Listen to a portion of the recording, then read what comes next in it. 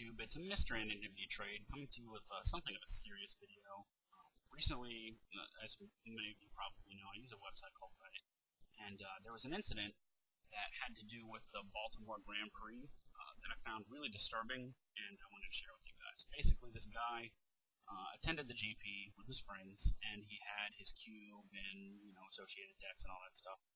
And basically, his stuff was stolen from him, like just wandered off. And worst of all, it was with a group of people who he at least had some degree of faith in, which that kind of betrayal is must be really disappointing. He lost a lot of really expensive cards, and he wrote about it in a letter, which I'll link below in the description.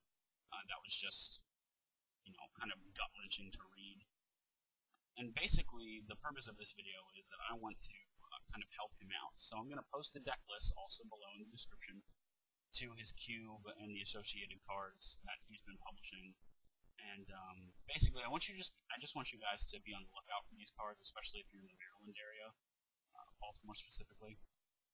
Just be on the lookout if somebody who didn't have these cards suddenly acquires these cards. I think it's really important that we assist him in any way we can. And he, after a little bit of email correspondence with me, has indicated that he wants to try to let this issue run its course with Baltimore police before he starts, asking the community to assist him with this. Because basically, the text of my email was like, "What can I do to help? Can we assemble your queue? Reassemble your queue?" And he wants to let the law run its course first. And that's completely understandable, but also, I want you guys to use this deck list, and if you have some of these cards lying around, I would be really interested in our community being able to give him, like, as a gift from all of us, should he finally want to rebuild his cube, as opposed to waiting for the police. I want to be able to at least give him a small piece of his cube, just from us, from us as Magic the Gathering players on YouTube. I already have 5 or 6 of the cards myself, so I'm going to set them aside. They're not going to be for trade, they're not going to be used in decks. They're just going to be set aside for this project, just in case.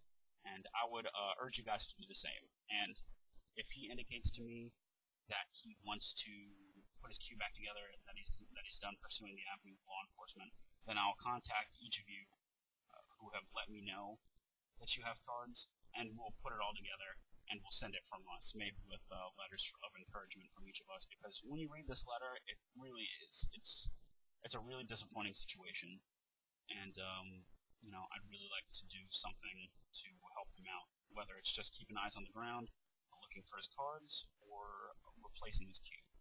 So, thanks for your time. Please read the associated information that I'm going to post, and get in contact with me if you think you can contribute to the project. As always, this is Mr. Anonymity Trade, telling you to trade safe, and watch your cue.